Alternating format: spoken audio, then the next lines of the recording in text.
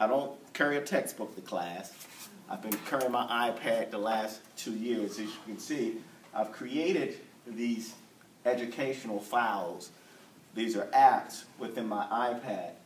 And all my textbooks that I teach for the class, and this is CourseSmart, and we all have access to CourseSmart.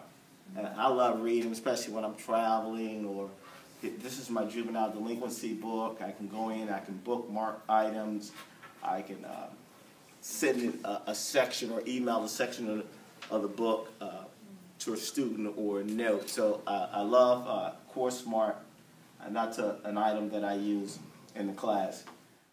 How many people use TeacherScan? Love it, especially when it's time. Especially when it's time to do those Q grades, and you want the count. So you can see the numbers with my students, and Ed had showed me how you can download it from Blackboard and upload it into TeacherScan. Very easy to do. So I love it. They still do a sign-in roster, but this is a quick reference when you have a student who really wants to know how many days that they miss, and you can create these classrooms. I only keep my thumb drive around for an emergency, but pretty much my Dropbox is my life. I'm moving these little circles around with my hand. You're not touching anything. Now I control it all. Like I said, it's new. I just started playing with it. You can actually see. I got to stand back because you can actually control your desktop just from here. There's an app. I can go down. Okay, I like this article. Let's talk about Germany. Okay, let's go up, and we can talk about those things with the class. Okay. And they made comments. I told them to be honest, and a lot of them said Professor White talks too much. So by them telling me that, told me I needed to use more engaging exercises, and I found out that they're very, very visual. I use SlideShark. How many of y'all familiar with SlideShark? Nice app. I only use it if someone really needs to log on. It's clean. There's not a lot of issues. They can get in and look at your PowerPoint. You can store them. You can just take one and drop it over. So I do use that. Okay. Anybody ever use Flipboard? Mm-hmm. Yeah. I like Flipboard, especially for my topic. I teach criminal justice, so Flipboard is very important. I created my own flip page where I have like a law enforcement page for me in Flipboard. As you can see, I have law enforcement, teen criminals, and I use this, and when I bring it up, we'll talk about current events for the day. And we'll go over, we'll discuss them, and now I break them up in groups and say, hey, tell me what this article means. And it's neat. It gets their attention. It's live. It's not old information for the student. So they really love Flipboard. Anybody ever use Notability? I love Notability. Take a lot of notes.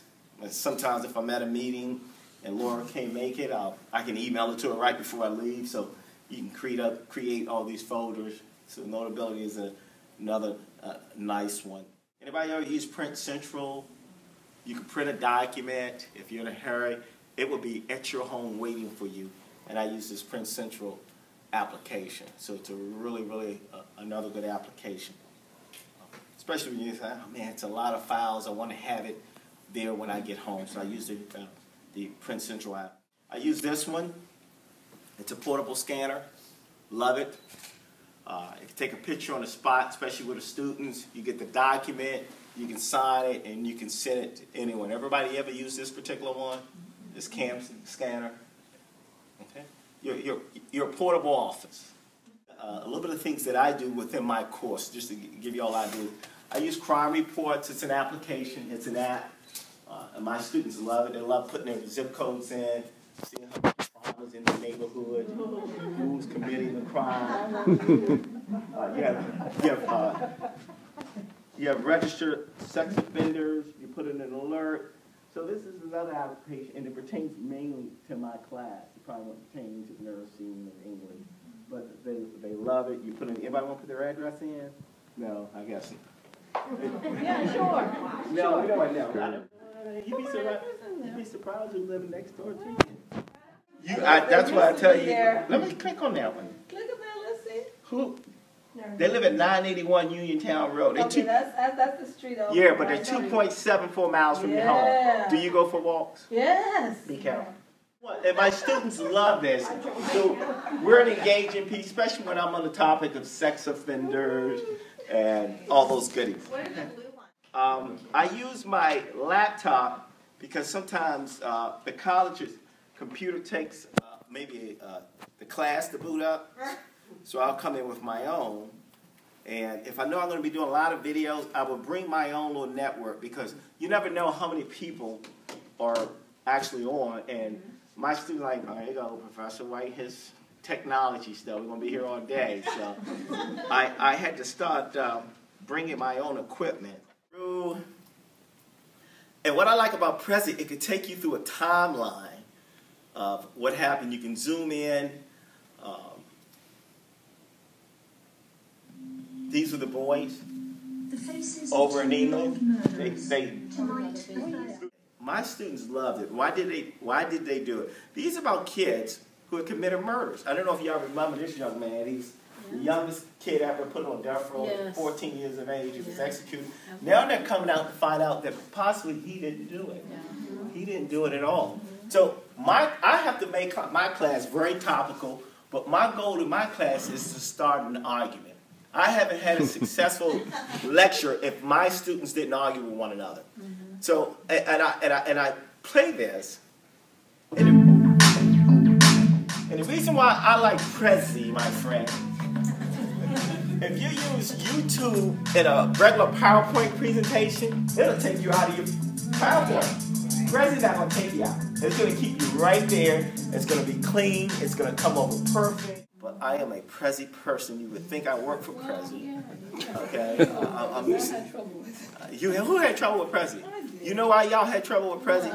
Because Prezi is time-consuming building. Yeah, it is. But you can't let it get to you. Don't let it get to you. I love Prezi. Okay.